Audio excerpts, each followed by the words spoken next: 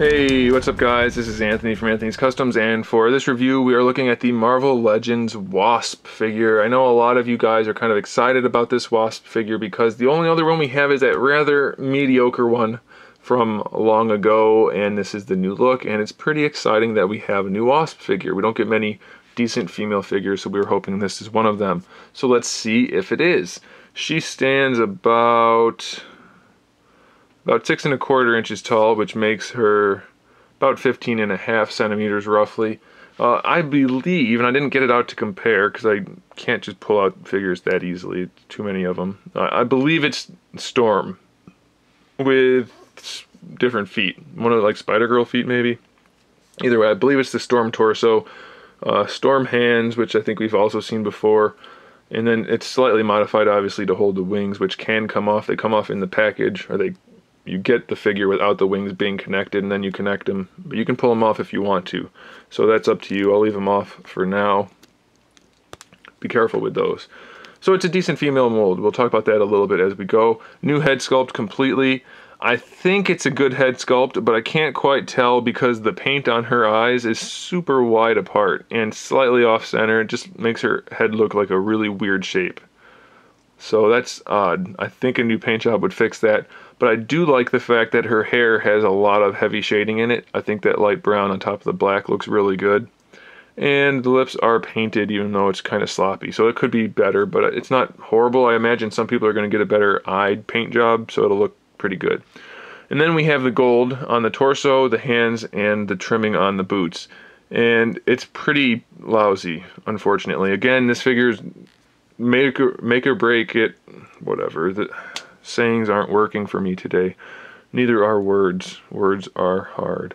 The paint job is what would have made or broken this figure, and it's not good. At first glance it looks okay, and it's almost there. Like the lower torso here, the line works pretty good, but we have all of this sloppiness in the middle with the black.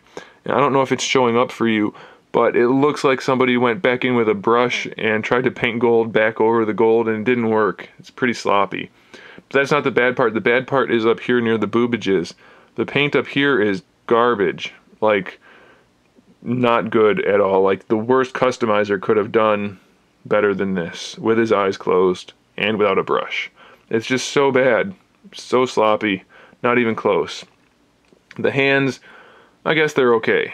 They could definitely be worse. They're not super clean, but it's good enough. Fuzzy around the edges, but it's where it belongs. And then the lining on the shoes is okay. Again, it's definitely not horrible. Could be better. But that's it. I mean, it's just a solid black figure with some gold. How hard is it to paint that? I don't know. Apparently it's pretty hard. As far as articulation goes, the head, we have a hinge and a ball peg, but of course it's just like Storm where the head sits way too high up off the neck. Like, it's connected right now, but there's a giant gap. So it does account for a good range of motion, but it looks like a bobblehead because the head's not connected in the right place. So that's, you put her in a flying pose and her head just disconnects from her body. So that's not good at all. Look at that. Look at that. That's so bad. That's disappointing. Shoulders are standard shoulders. We've seen this type of shoulder all kinds of times before, so that's good. No bicep swivel there, but it comes in the elbow, so that's good. Good range of motion, wrists swivel and hinge, so that's good. Diaphragm joint works pretty well. You can lean her back and you still have the yellow paint in there, so that's good. Doesn't slide side to side too much, but it does rotate. Leans forward a little bit, leans back a little bit. It's okay. It's not the best, but it's not bad. Hips come pretty far forward. That's good. No back really, and about 45 to the side, so it's not horrible. That's okay. Thigh swivel, double jointed knees, those all work good. Work well. Wow, those work good. They work well.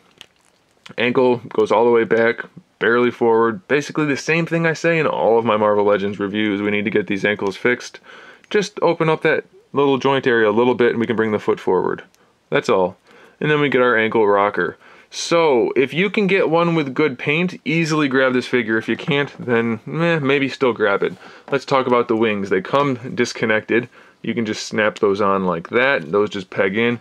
We have a hinge here, and obviously a peg. So once you put it on the figure, you can pose them up, and you can spread these out if you want to, or you can close them up and put them down. Whatever you want to do, you can do it, and it works well.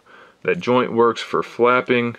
whatever you want to do, it works well. I'm happy with that. They're kind of like a translucent, almost, it reminds me of Kool-Aid. I don't know why, but like lemonade, Kool-Aid.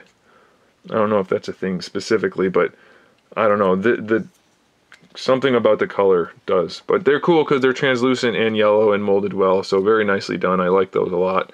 And it's going to be a nice little display piece. So I like the figure, other than the horrible paint job on the torso and kind of weird paint job on the head. So I do recommend it. I just don't think...